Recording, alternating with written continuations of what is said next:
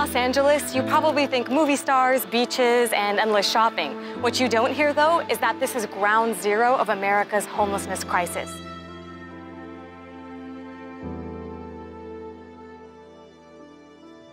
Los Angeles, the home of some of the most desirable zip codes in the country. But right at the heart of this wealthy metropolis exist conditions that have been described by the city's own newspaper, the Los Angeles Times, as a national disgrace. One expanse of 50 city blocks is an area that's become synonymous with poverty, crime, and homelessness. It's existed for decades and has dogged successive mayoral administrations that have tried to eradicate it. It's called Skid Row.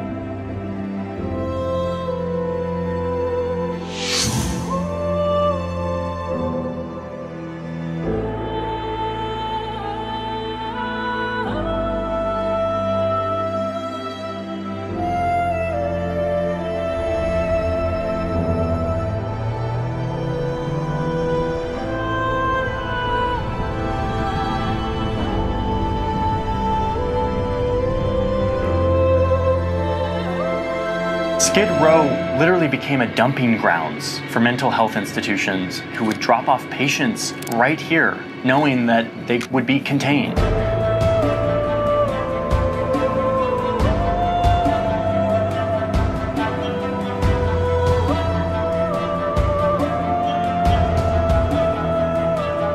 LA has one of the highest rents in the nation.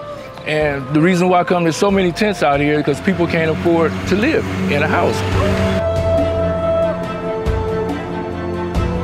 The cost of living here soared over the last decade, forcing thousands onto the street. The irony of Skid Row is that it exists against a backdrop of glittery downtown LA. The area has rapidly developed and gentrified in the last decade. Trendy cafes, high-end lofts, and upscale restaurants have popped up everywhere, and buildings are being converted into luxury housing. All of this is driving up rent prices and making apartments unaffordable.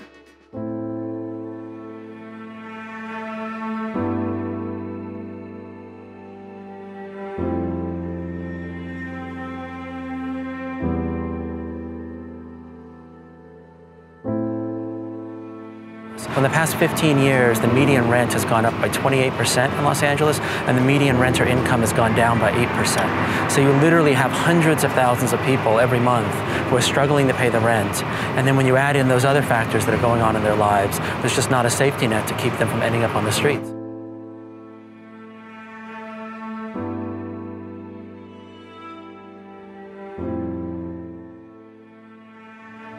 Skid Row, where most of the rehabilitative services are to try to help the homeless get their lives together. Only problem is it attracts two kinds of people. Like people who really, really want help because they can't afford it anywhere else. And then you have groups of people who come down and exploit them. We have a lot of people who are here because they suffer from mental illness. Not saying that that's our problem, but I would say 45 to 50% of the population suffers from mental illness. The availability of toilets here is worse than in a UN-run Syrian refugee camp. According to the LA Community Action Network, nearly 1,800 unsheltered people in Skid Row share access to just 9 toilets like this one, which means many avoid them altogether and use buckets, which are then emptied into the streets and trash cans. Years ago, we had 27 porta potties in Skid Row. My concern was that they would be taken over by the criminal element. And day one, that's exactly what happened. When those bathrooms were here, gangsters were charging the homeless $1 to $5 to use the porta potties for what they were designed for. While the authorities know hygiene is an issue here, street washes like this one have been instituted to help stop the spread of disease. If we don't power wash the streets, we end up with what we had years ago when we had a tuberculosis outbreak or a hepatitis outbreak or some kind of disease. It has to be done. The problem in LA is certainly not unique. Homelessness is a crisis across the country. And what you saw in LA is just one example of that. LA has very high housing costs, and that really is what is driving homelessness there, but that's true of many other cities. And the cost of living has not caught up with the cost of housing, and that's driving homelessness. And it's a national crisis. It's not being addressed.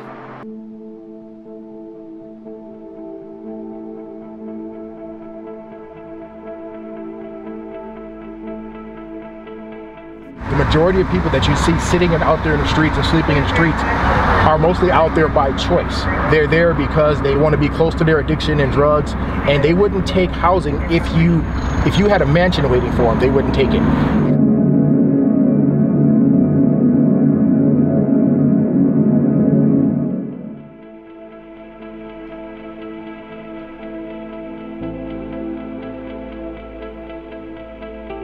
The city's definitely not doing enough. The county's not doing enough. Individually, we're not doing enough. Communities aren't doing enough.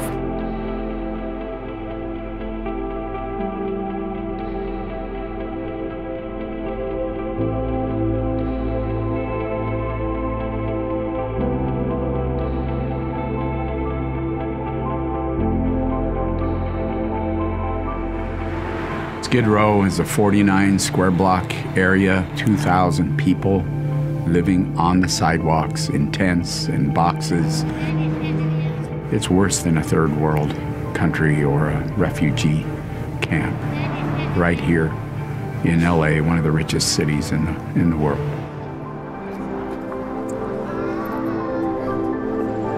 Living down here, there's not a time where you can be relaxed.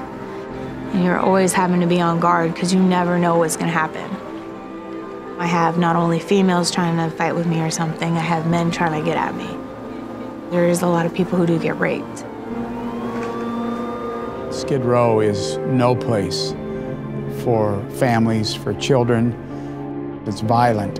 You can't even walk around the block without breathing marijuana smell in the air, drugs being sold on the sidewalks. Worse than that, there are over 300 registered sex offenders in just a few block areas surrounding Union Rescue Mission. It's really hard not having your own home. Thanks. Even something as little as making a midnight snack becomes a privilege you don't have anymore. Come on, boy. Let's go back. Gotta go to the bathroom. Go. You know, everybody thinks it's fun down here because you have access to drugs and alcohol and everything, but it's not.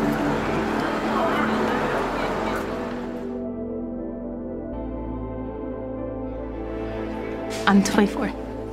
I've been in the streets for about 5 months now. At 18, a guy I was dating told me that I could make more money and move out of my mom's house if I sold my virginity. That's when I got into prostitution. I came out to California about a year ago for a recovery home for that. But the recovery home decided that they just wanted to help drug and alcohol women who are addicted. So they dropped me off in front of the union.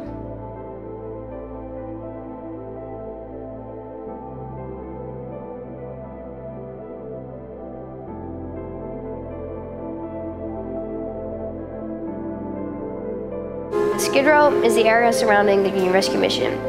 The first couple of times you see it, it's kind of horrifying. The area around here is not safe. We walk our younger siblings to the bus stop because you're safe in a bigger group, so that's what we do.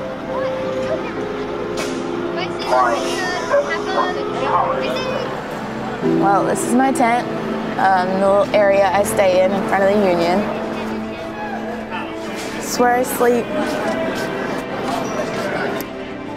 And then it's really messy because I couldn't find anything to wear this morning. There's not very many bathrooms here that are open. We use a bucket. Where are you dumping? In the street. And really nowhere else, too. The mission actually does a lot for me while I'm still outside. Sometimes I do come in to take showers and eat lunch and stuff. Thank you.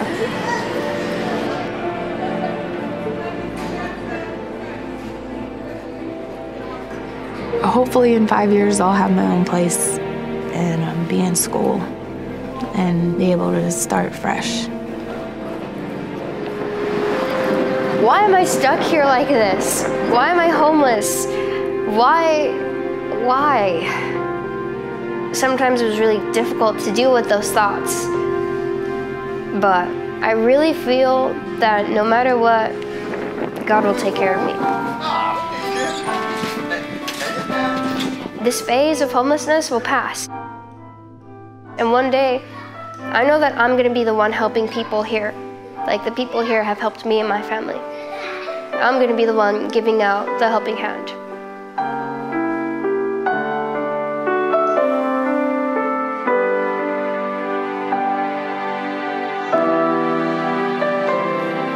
Hi, Elena. Hey, Brandy.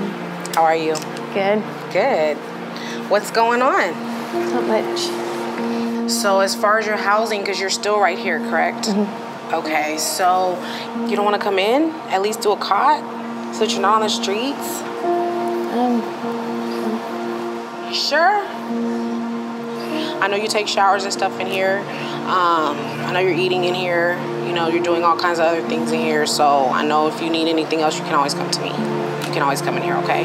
Give me a hug. You'll be okay, all right? My goal overall is I'd like there to be no one living on the sidewalks of Skid Row. It sounds impossible, but New York almost does it. They get 96% of the people off the streets, and they're embarrassed about the 4% that are on the streets. In LA, we have a roof over 25%, and we're not embarrassed enough yet about the 75% on the streets. My hope is that we have a change of heart in LA, and we all work together to make sure not one precious human being is suffering on the sidewalks. I've learned a lot about life. It's not so much what you've been through, but it's how you respond. I can get better than this.